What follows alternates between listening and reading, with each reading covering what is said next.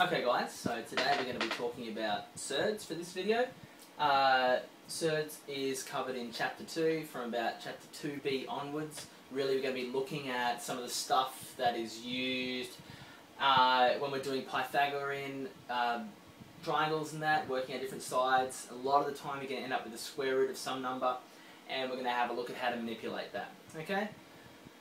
Definition of a SURD.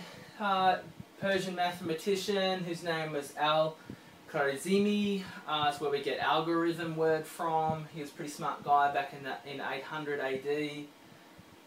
He called these things irrational numbers, which is a number like the number pi that can't be represented as one number over another in a fraction, and he called them inaudible numbers. Okay, and the Latin translation for that is SURDS, which means mute, can't be voiced, inaudible. Okay? Now, a couple of key ideas that I want us to get on top of before we move into the actual SURD stuff itself. That is that this sign here, square root function, or we can call it the radical function as well. Okay? The radical function is the inverse or the opposite of squaring a number. Okay? So recall when we were doing our Pythagorean things that if we had c squared equals something, to get rid of that c squared, you take the square root of both sides, gets rid of the squared, and all you're left with was c. Okay?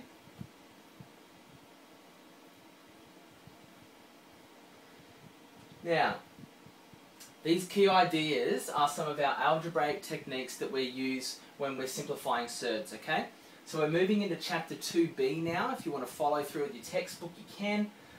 So, this first one here, what this is simply saying is that the square root of x, if we square that, we're just going to be left with x, okay? All that is saying is that square root and squaring something are the opposite. All you're left with is what was inside. Okay, we've got an example here that if we take the square root of 16, that's 4, right? And if we square 4, we end up with 16. So we see what was in there anyway, coming out in the end. Similarly, if we have the square root of x squared, having the square root on the outside gets rid of this squared nature in here.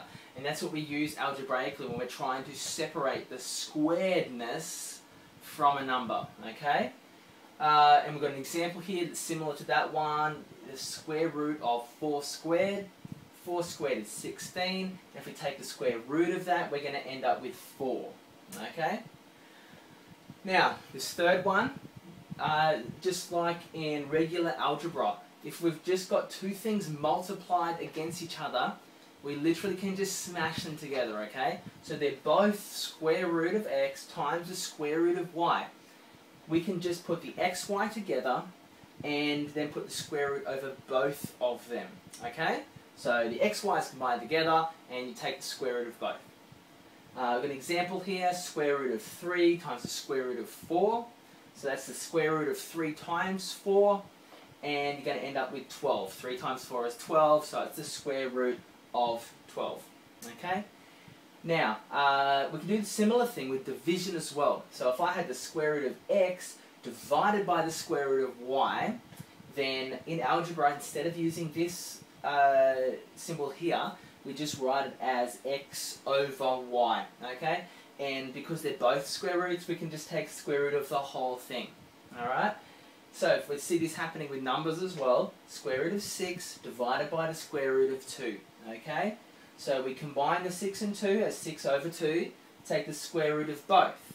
Now 6 over 2 is 3, and we have the square root of 3. Okay, so that's a simplified form of this longer thing here, alright? I'm sure you can agree that this looks a lot neater than that, okay? So remember when we're doing this stuff that there's two things that mathematicians like, and that's to be lazy and for things to be nice and neat. Right, here's something cool. I reckon it's really excellent that we can take things in and out of square roots, okay?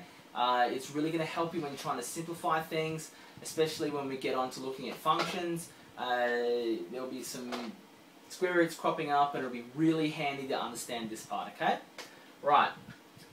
So recall the fact that we just looked at that square root of x times square root of y is square root of xy. Alright? This is the same thing as saying that xy is equal to square root of x times square root of y. Okay, it's just the same thing flipped around. Right, let's think about when we take the square root of a number. Alright, most times you're thinking about square roots in the past is you've been taking square roots of pretty easy numbers, okay? And they're called perfect squares, right, which are squares of whole numbers. So if I go 2 squared, that's 4. If I have 4 squared, that's 16, okay? So 4 and 16 are perfect squares because they are the square of a whole number, alright? Most numbers, if you take the square root of them, actually come up with this big long number that's just gross, okay? So many of them are irrational numbers that it's just not funny, and so it's much, much, much easier to talk about them as the square root of that number. However, square root of 8 doesn't mean a lot. So what we want to do sometimes is simplify it so we get a smaller number inside the square root sign.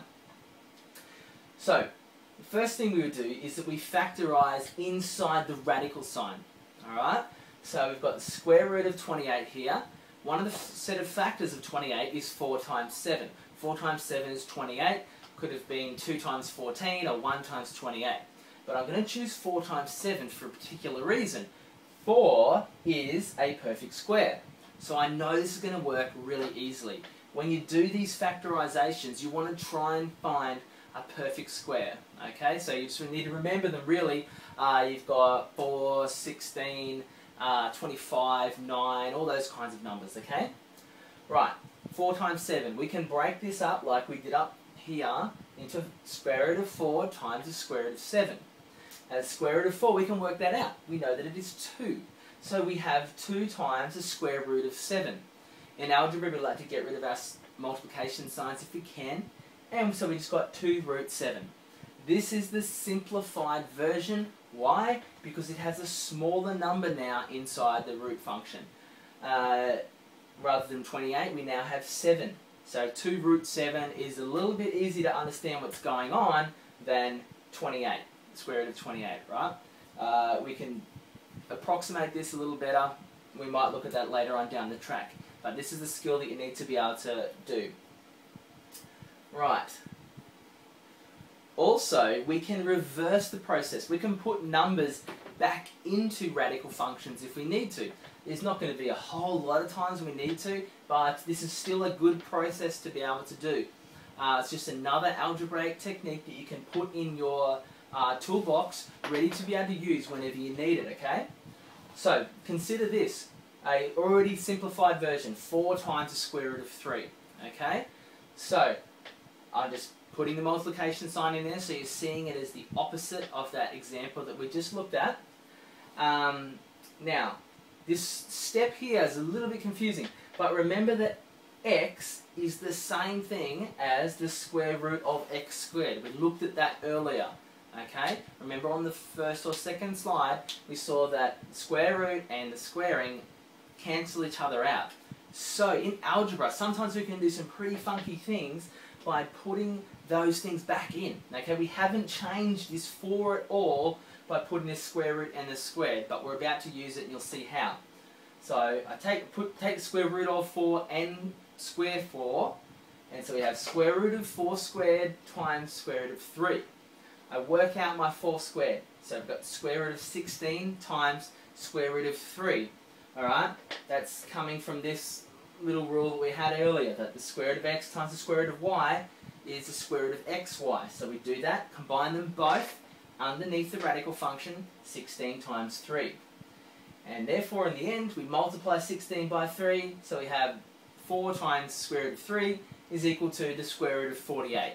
Now, you might be asking, when are we going to use this? Like, what's the point?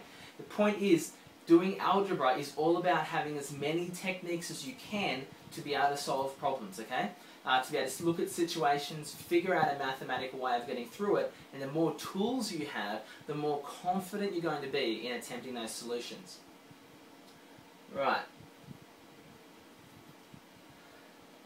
Now, this is sort of the next thing, still on SURDS, but just we're not multiplying and dividing anymore. We're going to be looking at adding and subtracting SURDS. Okay, this is getting into chapter 2C. And one of those things might say, simplify this one. 6 times the square root of 3 plus 2 times the square root of 3. Alright?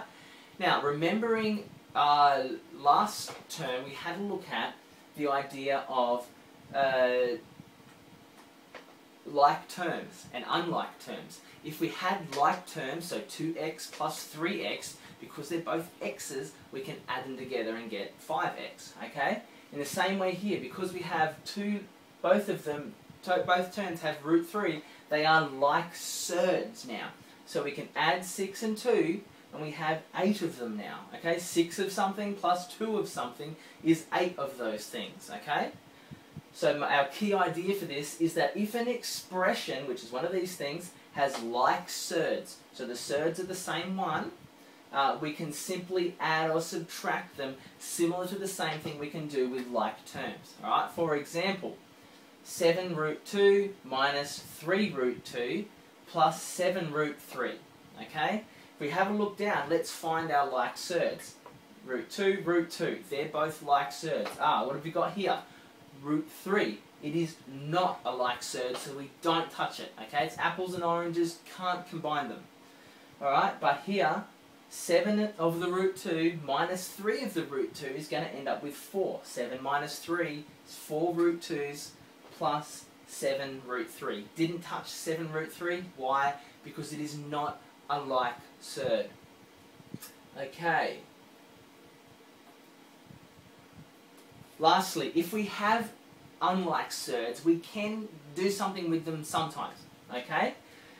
Just say we had the question to simplify 3 times the square root of 32 plus 5 times the square root of 2 minus the square root of 20. Now, don't freak out. These are just numbers. They're just numbers like the other ones are numbers. They're just numbers like we could have x or y. It doesn't matter. In maths, it doesn't matter how big the number is. It is still a number, and we can have a shot just the same as we did with anything else. So, first step, simplify the terms. Okay, so earlier we looked at simplifying our surds by factorizing them, trying to bring things out from inside the square root function so we have a smaller number inside there. Okay? Now I've chosen these numbers so they work pretty well, and most questions you get like this, they will work fairly easily, and it should be easily seeable which way you're supposed to progress with it. Okay, so 32, I can break that up into its factors of 16 times 2. Now I've been pretty special at choosing that because 16 is a perfect square that we looked at before.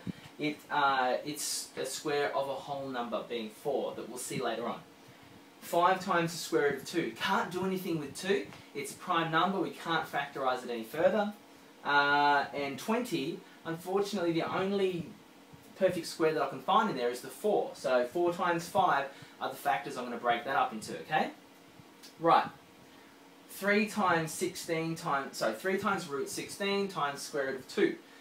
We saw that before. We can break up these square root functions. Plus 5 times square root of 2, just putting the multiply in there. Minus root 4 times root 5. Same thing as breaking it apart. I can work this out. Square root of 16, we know that, that's 4. So I have 3 times 4 times the square root of 2.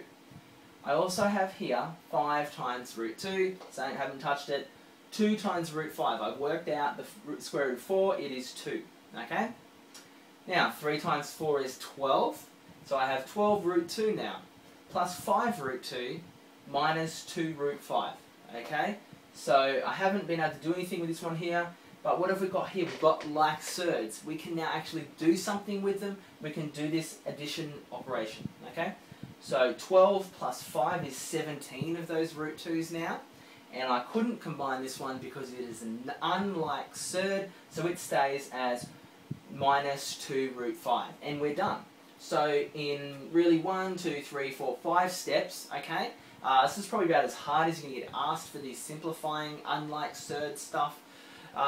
Really, I haven't had to use a lot of this throughout my time, but it's part of the toolbox that you're trying to grab as part of your confidence with algebra, okay?